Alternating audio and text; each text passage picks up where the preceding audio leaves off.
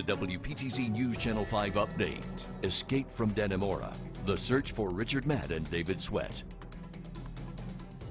Dave Schneider with you at the noon hour now. This is day 18 in the search for Richard Matt and David Sweat. Armed patrols fanned out this morning. Checkpoints remain in place around Owl's Head, New York.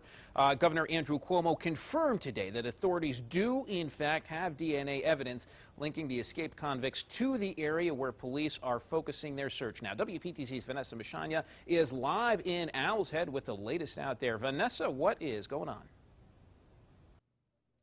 Good afternoon, David. Well, I don't know if you could just see behind me, but a whole caravan of Vermont State Police tactical team actually just passed by, so it really gives you an idea of the heavy police presence here in Owl's Head, and what led them here is conclusive evidence, DNA evidence, linking the two inmates to their presence in a vacation cabin not too long ago.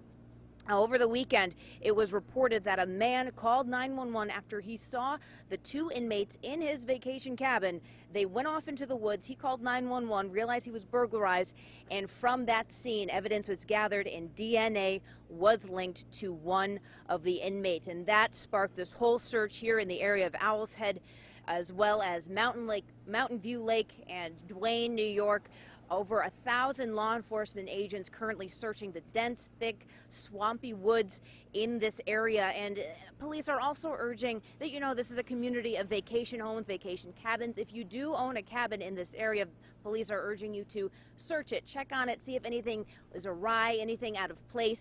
Also, if you have trail cameras, check the footage on that. They say that no lead is too small in this investigation. And now I'll bring it to my colleague, Rachel Cars, who has been keeping tabs on the search efforts today. Rachel, what have you been seeing? Well, driving around has been increasingly difficult all morning. And, you know, beyond this one stretch of road here, police are keeping media pretty much away from most of the activity. Now, besides a steady flow of law enforcement activity coming in and out of this area, and even along the roads outside of this area, it's been pretty quiet. No helicopters, no real sense of urgency. Police say they are aggressively searching the Owl's Head and Mountain View areas.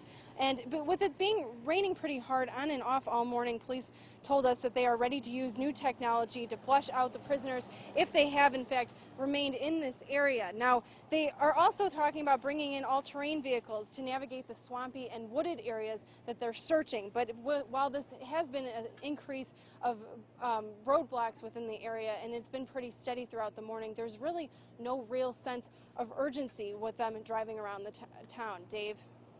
WPTC's Rachel Cars and Vanessa Mashanya live in the midst of the search efforts. They're going to stay out there and continue to follow this story. Now, as authorities are investigating more than 2,000 leads so far, they are still asking if you see anything suspicious, say something. It could make all the difference. Leave an anonymous tip at 1-800-GIVE-TIP. That's 1-800-448-3847. Again, 448-3847. You can also send an email with information that you might have to crimetip@troopers.ny.gov.